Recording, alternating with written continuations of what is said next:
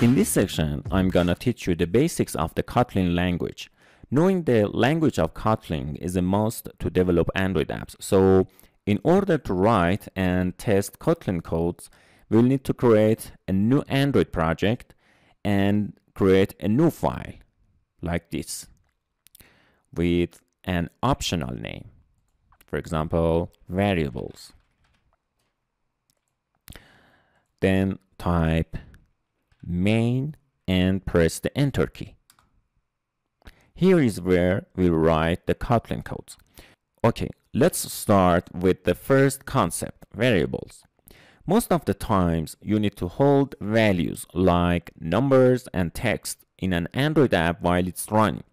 For example, variables could be used to hold the cost of items, the air temperature, the age of a user, or the result of a mathematical expression. Let's use a variable that holds, for example, the number of unread messages. To be able to use a variable, it needs to be declared. To declare a variable, type var or val keyword. I'll talk about the differences between these two keywords. For now, I type the var keyword. Okay. After that, we need a name for the variable.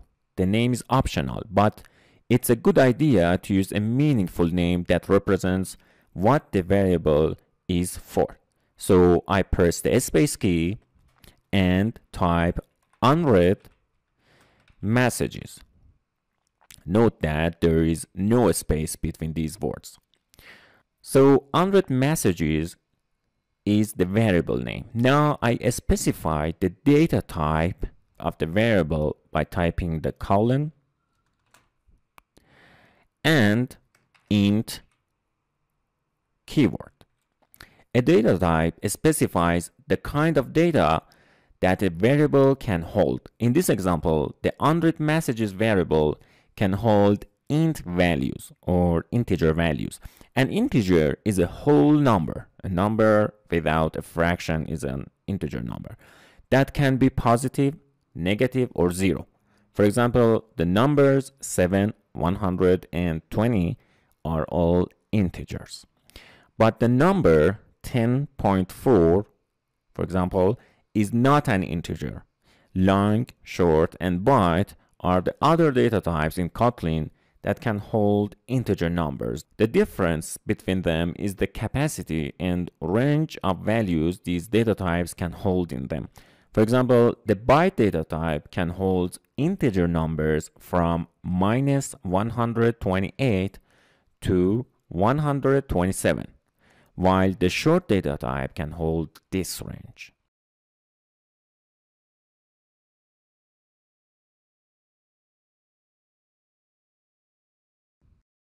Okay, so far we've declared a variable called unread messages that can hold an integer number because the data type is int.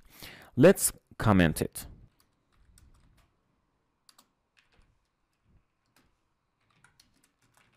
Declaration of a variable that holds the number of unread messages. A comment is a note to yourself or others that you can put into your source code. To do this, type a // and then type your comment. Comments are not executable statements, so you can type anything after the //. Now it's time to initialize the variable. Before a variable can be used, it must be given an initial value.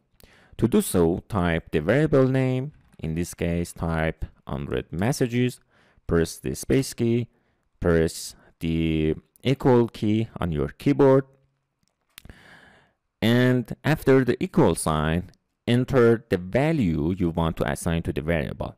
Notice that the assignment operator means assign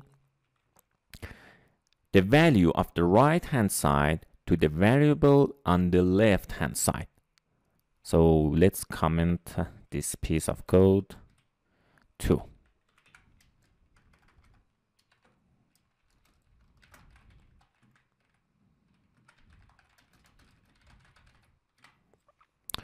Okay. Now after the variable declaration and initialization, we can use the variable by its name. For example, we can display the number of Android messages to the user on the user interface. But for now, we can print the variable's value by print function. So type print and then type Android messages here. This line means print the value of Android messages. To run this code, click here and select run.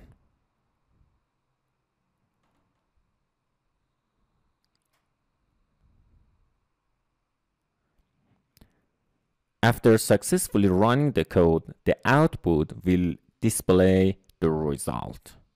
One point to note is that it's also possible to declare a variable and assign it a value in the same line. So instead of these two lines, I can write var Android messages of type int and assign it 10.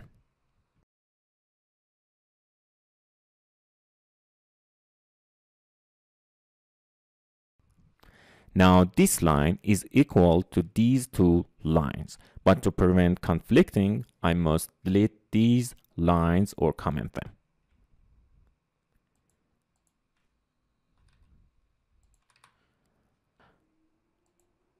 As I said, you can use var or val to define a variable.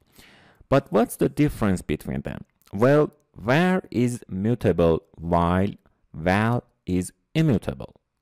Mutable means you can update the value of the variable later if needed. But by using the val keyword, you can't change the value of the variable after initialization. So if I declare a variable by using the var keyword, I can reassign its value. For example, I can change its value to 3.